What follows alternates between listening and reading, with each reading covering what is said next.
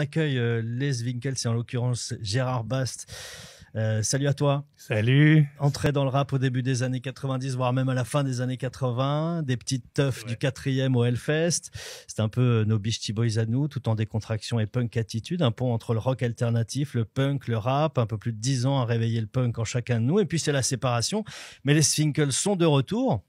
Nicus Pocus, Gerard Basse, Xanax et DJ Pone avec Rechute, c'est le nom du nouvel album qui raconte l'histoire du retour un peu, pas que, mais ça parle de ça. Vous refaites l'histoire dans le titre qui ferme l'album d'ailleurs. Je représente ceux qui utilisent leur cervelle à la détruire. C'est de Nicus, ça. Ainsi se termine l'album. Belle phrase, ouais. Sur votre wiki, on lit, on a commencé le groupe à 18 ans, on s'est tout de suite appelé Svinkels. 2 mois après la création du groupe, on avait déjà des plans pour faire des concerts à Paris. Qu'est-ce qui s'est passé pour que ça aille si vite à la fin des années 80, début des années 90? Ben, il y a eu un double truc. Le premier truc, c'est qu'on connaissait plein de musiciens à Paris. Il y avait vraiment une scène effervescente dont les gens ont peut-être oublié un peu l'existence, mais c'était vraiment les débuts de FFF, ce qu'on avait appelé l'hôpital éphémère. Qui était un lieu de répétition. Ouais, il y avait de la fusion, beaucoup de funk, un peu de rap qui commençait aussi. Donc on avait un gros réseau de groupes autour de nous, on connaissait plein de musiciens, dont certains qui ont fini tous à des endroits incroyables. Et on est arrivé, nous, au milieu de ça, fans de rap, des Beastie Boys, comme tu viens de le dire. Et les gens ont halluciné parce qu'on arrivait comme ça, hyper sûr de nous, avec des textes que les gens n'avaient pas entendus avant, en fait, tout simplement. C'était des textes festifs qui parlaient de boire de la bière, en gros, et de faire la fête. Et ils ont fait « Ouais, mais vous êtes ouf !» Et tout de suite, ils nous ont dit « Mais nous, on veut que vous jouiez avec nous. » Et du coup, on s'est retrouvés à faire les premières parties de ces groupes-là. Frogmouth, il y avait à l'époque. Voilà, Xanax, lui, était très proche des FFF. On n'a pas joué avec eux spécialement, mais enfin, c'était un peu une galaxie un peu tentaculaire comme ça. Et du coup, on s'est retrouvés très vite à jouer. Et du coup, on a été repérés à une époque où les maisons de disques avaient plein d'argent. Et ils nous ont dit, mais c'est pas mal ce que vous faites. Vous voulez pas venir? On a dit, bah ouais. Et ça a été le début de la fête. Voilà, dès le début. Julie. Moi, je voulais revenir faire une aparté sur le documentaire Un jour peut-être une autre histoire du rap français, dans lequel vous qualifiez tous les Svinkels de rap alternatif. Et est-ce que à l'heure actuelle, tu as le même regard sur ta musique aujourd'hui, avec l'émergence de tous les nouveaux styles de rap qui sont arrivés dernièrement? Oui, parce que nous, on arrivait dans le rap à un moment où il fallait un peu quand même jouer des coudes pour s'imposer, en tout cas avec notre personnalité un peu différente. Mais finalement, tous les héritiers de cette culture, même si pour eux, il n'y a pas une filiation directe, en tout cas, ils ne le reconnaissent pas toujours, mais tout le monde a dû jouer. Que ce soit un Orelsan, comme 10 ans plus tard. Enfin, Orelsan est arrivé 10 ans pile après nous. Et on va dire, en gros, Nekfeu est arrivé à peu près 10 ans encore après, si tu veux. Enfin, c'est pas tout à fait ça, mais pour faire 3 générations de rap, en tout cas de rap un peu différent, un peu de blanc, un peu alternatif. Et je pense qu'ils ont tous été héritiers, mais je pense qu'ils ont joué des coudes, les mecs d'entourage, ils ont fait les battles. Orelsan, il suffit de voir son documentaire là pour voir qu'il a un parcours où ça n'a pas été facile tout de suite. Quand bien même encore ses potes commençaient à cartonner dans le rap et tout, il était un peu à la traîne et tout. Et non, je crois que c'est... En fait, il y a une petite chronologie là-dedans. Nous, on a fait du rap, on pensait faire du rap normal. On voulait s'inscrire en tout cas dans le rap normal parce qu'on écoutait du rap américain qui correspondait exactement à ce qu'on faisait. C'est-à-dire des groupes comme les Beatnuts ou Redman qu'on a toujours adoré. C'est à peu près les mêmes paroles que nous avec un tout petit peu plus d'armes à feu. C'est la seule chose qui change à peu près, tu vois, de chez nous. Mais donc ça nous paraissait naturel. Et c'est vrai qu'après on s'est rendu compte par la suite et encore maintenant parce qu'on se fait encore avoir maintenant. Ah ouais? En se disant, là on a un tube, ça peut passer en radio. Puis on réfléchit, on regarde, on réécoute le truc, on relit les paroles, on fait non, ça peut pas passer en radio. Et c'est plus fort que nous en fait de faire ça. Et donc du coup, ouais, je crois qu'on sera toujours un rap un peu alternatif.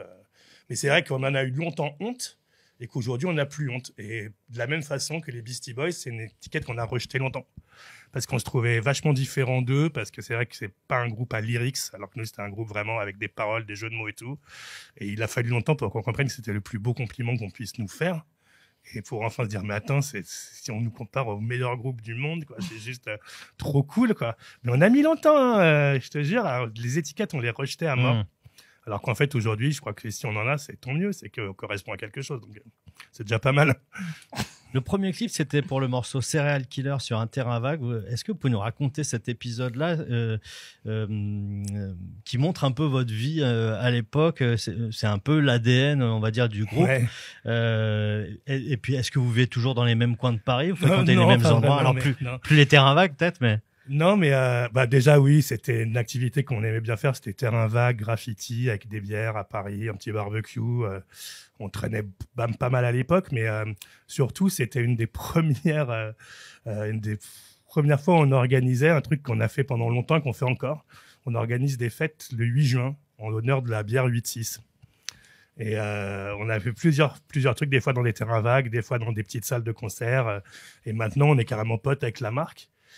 Qui on bosse en étroite collaboration, qui sont adorables, qui sont hyper marrants et jeunes et qui sont complètement fous. Et ce qui est dingue, c'est qu'à l'époque, on les avait contactés, mais ils voulaient pas entendre parler de nous, mais c'était pas la même équipe. Hein. On les avait contactés, ils disaient non, mais nous on veut se positionner comme un produit gastronomique. On fait, les gars, voilà, c'est pas, enfin dans la rue, les gens qui boivent votre bière, c'est pas de façon gastronomique, hein, c'est pas sur une nappe avec des bougies. Hein. Donc c'était drôle. Et voilà, c'était une des premières fois qu'on faisait ça. Et alors on traîne moins dans les terrains vagues, mais cet après-midi, j'étais avec des gars qui sont venus exprès de l'ouest parisien, non de l'est parisien, qu'on fait tout le tour de Paris pour venir jusqu'ici ce soir, et qu'on fait un gros grave Svinkels devant la salle. Et voilà, qui était là l'après-midi dans le froid. Donc quelque part, on a quand même gardé ce contact avec. Donc avec cet univers-là. Il y a Svinkels quelque part dans le Svinkels en chrome là, juste en face. Après Ok. Bonne ambiance. Pour rebondir aussi à ce que je disais tout à l'heure, est-ce que vous êtes un peu du genre, vous l'avez joué, le rap, c'était mieux avant, et est-ce que vous avez pas eu du coup trop peur de plus récupérer votre place au sein du public actuel? Est-ce que vous n'êtes pas dit, ils nous ont tous oubliés? Enfin, est-ce qu'on va 10 ans quand même. Ouais. Est-ce qu'on va être encore légitime dans ce milieu-là ou toi?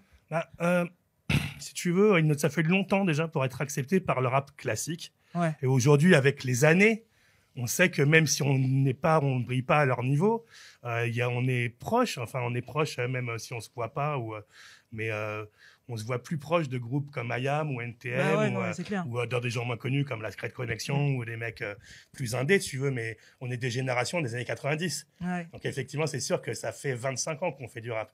Donc aujourd'hui, malgré tout ça, on a cette crédibilité et puis on essaye de quand même faire un truc qui est un produit qui est pas nul. Enfin, en tout cas, nous, on essaie de le faire bien, quoi. Ouais, bah. Et il y a toujours cette crainte parce que on est les premiers à vieillir avec cette musique. C'est-à-dire aujourd'hui, quand tu vois des mecs comme effectivement Akhenaton ou Joey et tout, qui ont 55, il y en a qui vont... Il y a des rappeurs américains, des pionniers, même Dynasty, je crois, il a 60 ans. Tu vois, donc autant dans le blues, c'est vrai que plus t'es vieux, plus mieux c'est. Hein. Ouais. Tu vois, même dans le reggae, ça peut passer. Hein. Rest in peace, Robbie Shakespeare. Mais il faut accepter de vieillir avec cette musique. Et aujourd'hui, nous, ce qu'on essaye de faire, c'est qu'on essaye de faire un rap qui va toujours plaire aux adultes qui nous ont suivis. Mais quand je vois qu'aujourd'hui, il y a des gens qui sont avec leurs enfants et tout, c'est trop cool. Donc, quelque part, c'est marrant aussi, quoi. Tu vois, quand t'as des mecs comme Bifty ou Vald qui te citent dans un morceau, qui disent, ouais, c'est nos parents qui sont anciens punks, qui nous ont fait découvrir et tout, ça tue. Donc après, je pense que, de toute façon, on est comme tous les... Il y a un nouvel adage dans le rap qui dit, j'ai la qualité comme seule promo. Nous, on essaye de faire du mieux qu'on peut. Si les gens suivent, tant mieux, mais bon, on se pose pas trop la question non plus. Et vos racines, elles sont aussi du côté des berruriers noirs. Démon sur Rechute, par exemple, c'est un peu votre côté berrurier qui ressort là, sur ce morceau, par exemple. Le côté sombre un peu. Ouais. Au départ, c'était l'influence du film des démons de Jésus. C'est pour ça que c'était les démons, quoi. Il y a quelques phrases qui ont été citées dedans. Mais on est nostalgique de notre enfance, si tu veux. Et on a grandi quand même à la fin des années 70, début des années 80. Et il y avait cette ambiance, moi, je dirais, avant même BRU, c'était Renault, quoi. Tu vois, l'ambiance un peu Titi, la marche des beurs, tu vois, les grands frères qui écoutaient du hard rock avec le kéfier, tu vois. Cette ambiance-là, elle nous touche. Ou quand on allait chercher nos premiers badges SOS Racisme et tout, il y avait un truc, c'est une autre époque quand même. Hein. Ça date, quoi. Et c'est un peu ça qu'on a voulu retranscrire, cette atmosphère qu'on avait. Mais ce qui est dingue, c'est que quand tu prends un train de banlieue, même un train, n'importe quand, la nuit, et que tu vois des grands immeubles et tout, avec les fenêtres jaunes et tout, t'as toujours cette ambiance un peu quand même des zones périphériques, tu vois, d'une bécane au loin dans la nuit, tu vois, ça marche encore, quoi. Donc c'était vraiment cette atmosphère-là qu'on a voulu retranscrire après. Effectivement, Berrurier Noir, je pense que si les gens nous identifient, c'est pareil, c'est malgré nous, je pense. Mais c'est une super belle référence, quoi. Mais on nous a autant comparé pour les punks à Red Ludwig en 88, qui est moins glorieux, mais tout aussi cool. Ah, mais il est là. DJ Pone, qui vient de nous rejoindre. Alors ça tombe bien parce que DJ Pone, il est arrivé un peu en cours de route avec les Svinkels. On peut dire ça quand même. C'était 2005, c'est ça En cours de prout. Non, c'était avant. C'était avant. Je vais peut-être m'en aller. Je pense que c'est le moment. Il aime pas ça. Non, ça. Non, c'était. Je me mets dans direct. Non, c'est avant Tapis Rouge, on sait 99. Ouais, non, c'est quand même presque au début. Ouais, c'est presque au début. Ouais. D'ailleurs, on avait un DJ au tout début qui s'appelait Fred Lansac, qui a fait très très peu de scènes avec nous. Et avant Pone, en fait, la plupart du temps, c'était nous qui mettions la musique avec une cassette, un DRT. Vous étiez déjà des professionnels. Mais t'es quand même arrivé en cours de route, alors du coup. Bon, alors je suis arrivé en cours de route parce que t'as clairement envie que je. C'est ça. J'ai une question par rapport à ça. Je suis arrivé à la fin, en fait. mais t'avais un regard déjà aujourd'hui, il arrive à 17h. T'es arrivé en cours de route aussi. T'avais un regard particulier sur les Svinkels avant de rentrer dans l'équipe, dans le groupe. Écoute, moi je les avais vus en fait. Moi, je bossais avec un petit groupe de rap de Boulogne et il y avait un mec qui les manageait et qui en fait manageait les Svink et qui m'avait dit ouais tiens il faut que tu écoutes ce groupe-là absolument et tout parce qu'en plus il voyait que j'aimais bien Piave et faire la teuf et tout, donc il s'est dit bon ça va bien te correspondre. Et en fait je les ai découverts et j'ai été à un concert au New Morning les voir. C'était à l'époque de Juste fait là, donc ils avaient 4 chansons à faire, et donc j'avais été au New Morning avec des potes à moi et tout. Et donc voilà, on avait fait ce concert-là. Et ensuite, j'ai fait un truc au ski avec Cut Killer et compagnie. Et il y avait des mecs de Groove qui étaient venus faire des interviews et un photographe qui, pareil, au cours d'une soirée un peu enflammée, me dit bon, ah putain, moi j'ai des potes, ils s'appellent les Svinkels et tout. Je dis ah bah moi j'adore et tout. Il me dit bah écoute, ils ont plus de DJ et ils en cherchent un. À mon avis, je pense que tu colles complètement au truc. Et concert des Beastie Boys à l'Olympia. J'arrive devant le concert des Beastie et je vois Nikus qui était devant en train de faire pas la manche mais un truc un peu dans ce genre-là et qui m'a dit et je lui dis bah salut, je suis Pone tout machin. Il me dit ah bah je sais qui t'es tout, vas-y viens chez moi demain ou après-demain, je sais plus, pour qu'on discute et je me suis pointé chez Nico à Strasbourg-Saint-Denis. Mathieu est arrivé avec un pack de bière et il a dit bon bah j'ai ramené des glutes. Donc j'ai dit qu'est-ce que c'est ça déjà des glutes parce que c'était des rebiais. Donc on a picolé, on a écouté de la zik, l'album de Tapis Rouge et tout. Après les glutes c'est nous, la youth c'est lui. Ouais, et ensuite on s'est retrouvés en studio pour faire des répètes. Pour info, c'est pas ce concert des Beastie Boys où Nikus a acheté un CD dans la gueule de MC. Sûrement. Il a voulu passer un CD aux Beastie Boys, le mec l'a pas pris, bah il lui a acheté dans la gueule. Voilà. C'est celui qui est mort en plus comme Beastie Boys, là, donc ceci expliquant peut-être cela. Mais... Et après, on a fait un premier concert dans une salle, un bar qui s'appelle le Gambetta, dans le 20e, qui existe encore, en face du Mama Shelter. Et l'autre fois, je dormais au Mama Shelter parce que je faisais une soirée à Paris et j'étais en face du Gambetta. Je me disais, putain, quand même. Et on était 20 au concert. Il y avait 19 potes à moi. C'est parti de là. Ouais. Joli. Le grand bêta. Moi, je voulais rebondir sur l'album, là, actuel. Jusqu'à présent, il n'y avait aucun featuring. Et là, featuring avec Didi, qui est énorme, et Wax. Et du coup, pourquoi avoir fait ce choix? Et est-ce que vous envisagez d'en faire d'autres de feats à l'avenir ou pas? En fait, ce qui est vraiment fou, c'est qu'on connaît plein de rappeurs, on apprécie plein d'artistes et tout, mais c'est vrai que chez nous... Mais l'inverse n'est pas forcément le cas, Mathieu. Ouais. Non, mais on n'arrive pas à... On a déjà à 3, on a du mal à finir les morceaux, faut de la place pour tout le monde, donc finalement, c'est vrai qu'à la fin, on n'a pas toujours le temps de se dire, bah tiens, on va inviter quelqu'un et tout. Là, en l'occurrence, on avait un peu envie de le faire, mais on a toujours le même problème, c'est que et en plus, j'avoue, c'est un peu mon problème, c'est que dès que je vois un featuring, j'imite le chanteur. Comme par exemple sur le Swing Sechi, qui y a une imitation de Gotener, ou sur le Corbeau, j'avais voulu faire un peu Lord City. Je fais moi-même. Une fois que j'ai fait moi-même, je fais oh c'est bon, j'ai fait moi-même. Je préfère laisser mon truc quoi. Et du coup, mais Lord Co, on avait demandé ou je sais pas, parce que je sais que l'idée était clairement. Bah non, parce que finalement j'ai fait et puis j'ai dit ça suffit comme ça. Et Big Red par contre, on avait essayé d'avoir sur le morceau Big Red et il nous a dit je le sens pas trop parce que c'est un morceau qui s'appelle Comme moi, donc ça le gênait un peu en fait. Et on s'est dit vraiment avec Nikus il y a pas longtemps, on s'est dit quand même c'est bête de pas faire un projet avec peut-être d'autres personnes quoi. Donc c'est dans l'idée en tout cas. En tout cas, il y a un morceau qui rend hommage à Big Red sur l'album. Oui, voilà, c'est ça, on aurait bien aimé l'avoir, quoi. Il sera d'ailleurs le 7 janvier au Havre, Mais Big Red. Didi, par exemple, tu vois, il est là ce soir. Vous savez que Didier est là ce Ça soir. serait bien qu'il fasse le morceau parce que lui, pour le coup, il connaît son texte par cœur et il n'y aura pas de problème. Mais eux, ils sont même pas sûrs qu'on va le faire puisqu'ils connaissent pas leur texte. Excuse-moi, on a un répertoire de plus de 200 chansons, 250 chansons, donc faut les retenir toutes les conneries. Hein. Tout qu'il y en a. Hein. Je reviens juste sur Big Red. Il fait partie de l'histoire, mais c'est Big Red.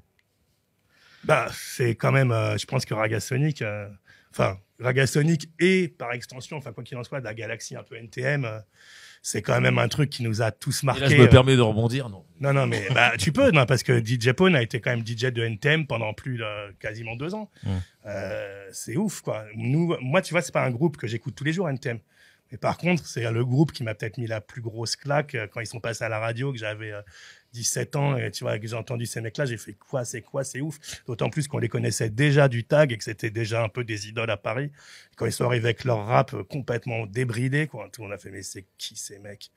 Et des années plus tard, notre DJ Pone a été DJ avec RH des NTM et quand on les croisait et tout, c'était juste trop cool. Donc oui, Big Red fait partie de tout ça. Mais ils ont un niveau, les Big Red et la Dimori, t'écoutes ce qu'ils font encore aujourd'hui, c'est quand même des grosses pointures. Hein. Le 7 janvier, donc, au Havre.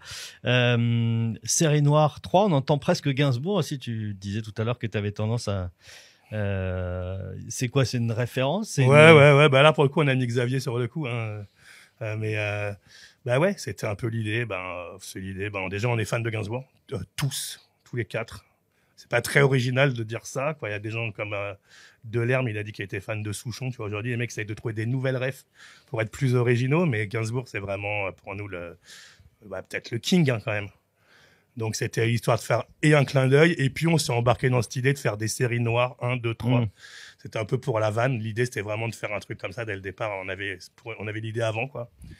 Et puis voilà, ça a été c'est un clin d'œil, mais aussi un hommage parce que du coup Xavier, qui est vraiment très très fan, a dit non, mais dans ce cas-là, laissez-moi, je vais faire vraiment un hommage. Il s'est pris la tête sur chaque mot. Il avait fait un concert où il faisait une reprise de Love on the Beat et franchement, non, qu'est-ce qu'il avait fait? Si, c'est ça. C'est Love on the Beat, non, qu'il faisait. Ouais. Putain, incroyable. Il le faisait trop bien. Julie, vas-y. Vous êtes tous aussi partis dans vos projets solo. Toi avec Le Prince de la Vigne, Xavier qui a fait son album Spread Love. Et Nikus qui a fait quelques petites chansons. Ouais, qui a un album aussi, qui est pas sorti, mais bon. Qui l'a fait. Nikus qui a fait quelques petites chansons en mode chansons françaises et tout. Et est-ce que, après cet album-là, vous allez pas tous partir refaire des trucs en solo? Est-ce que c'est un truc à refaire ou c'était bien de le faire à ce moment-là et c'est pas une idée qui vous rebotte pour la suite ou en pas? fait, on était vraiment séparés, c'est-à-dire que, il y avait vraiment des trucs qui ça allait plus, quoi. C'était un vrai split. Et après, on s'est revus, plus ou moins certains, etc. Il y avait un peu une géométrie un peu variable là-dedans. Mais c'est vrai que moi et Nico, on s'entendait plus du tout. Et il y a des choses de la vie très concrètes qui ont fait que ça nous a rapprochés et que du coup, il y a eu une vraie envie de se retrouver autour de Svinkels. Et on l'a fait à la base pour les concerts. Et les concerts sont très bien passés et tout à fait naturellement pendant ce truc-là, il y a eu un process d'album qui s'est fait, mais c'était normal en fait. C'était vraiment normal. Après, évidemment, les projets, il y en a toujours. Ouais. Donc on verra. Le truc, c'est avec Svinkels, c'est que c'est un groupe faut le porter, hein, d'être un Svinkels. Hein, et s'il s'appelle Rechute, cet album, c'est pas par hasard. Et on a renoué un peu avec. On a un peu allé chercher les trucs c'est pas toujours. Tu sais, la fête à outrance et tout, ouais. On a des fois un peu passé l'âge. Alors pour le coup, t'en parlais tout à l'heure de l'âge ou du public et tout. Mais là, on a refait du swing, quoi. On s'est bien remis dedans. À la maison, ça a été pénible d'avoir les Nikus et Wham surbourrés en train de dire ah non mais là on compose, tu vois, faut se les fader les mecs quand même. Hein. Et bon, Je l'ai vécu, c'est beau. et c'était à la fois beau, mais à la fois un peu intense. Donc on verra si on va faire d'autres trucs. En tout cas, maintenant, on se re-aime. On est trop content de retourner le répertoire. On a fait tourner une première fois tous les vieux morceaux entièrement remixés rebités, on dit, mais remixés, on va dire, par DJ Pone. Donc ça avait pris un vrai coup de frais. Là, la moitié du show, c'est quand même des nouveaux sons parce que c'est des sons qui nous paraissent taillés pour la scène. Donc on en voit beaucoup du nouvel album aussi. C'est un gros plaisir de jouer ces titres-là. Donc, partant de là, nous, si on peut jouer, on joue. Hein. Et puis, s'il y a d'autres projets, ils se feront, mais je pense assez naturellement. Après, c'est vrai que des projets solo, moi, je suis quelqu'un qui suis plus dans le rap, donc c'est vrai que j'ai déjà fait un peu des tapes, des trucs qui sont un peu plus faciles à faire. Xavier, lui, a mis très longtemps à faire un album parce qu'il a fait tout rejouer. Nico, c'est pareil, il va vers des pistes qui sont un peu plus différentes, qui sont vers la chanson, avec des influences brésiliennes, des influences... un peu Boris Vian, machin, c'est différent. Donc, non, tu es brésilienne, j'imagine. Enfin, bref. non, c'est vrai que c'est un peu brésilien, hein, tu vois, et du coup, c'est vrai que c'est des choses qu'il va falloir défendre aussi un petit peu. Donc, mais c'est bien parce que je pense que c'est plus sympa de sortir des projets et de s'épauler que de sortir les projets quand justement tu es plus tout seul, tu vois. Et nous, là, on voulait faire une tournée tous les deux. Ouais, ça sera après. Bah, là, toi, tu sors un magnifique album. Là, il est comme on dit, à l'aune de sortir un truc incroyable. Il y a eu les transmusicales de Rennes, Bah, effectivement. il y a eu un gros qui a fait écho. Bah ouais, il y a eu un gros retour sur les transmusicales. Ouais. C'est En pas tout cas, envie de le dire, mais bon, quand il dit, je les ai attrapés, je les ai mis par terre, j'ai marché dessus. C'est pas faux. Les Svinkels sont au 106. Merci d'avoir été Merci avec à nous vous, pour trop ces bien. quelques Faut se minutes. barrer. Plaisir. Et pas le temps de blaguer parce que là, ça va jouer avec on va aller Cham voir dans Cham. quelques instants. Et avec notre pote DJ Blaise en plus, qui est au platine. Ah ouais, DJ Blaise. Donc, c'est un gars du coin, un gars de Fécamp. Ouais. Et voilà. Merci d'avoir été avec nous. Merci. Les Svinkels sont dans la place. Merci à On est vous. très J'arrive heureux à la de vous bourre, mais je accueillir ne ici. trouvais pas la pièce.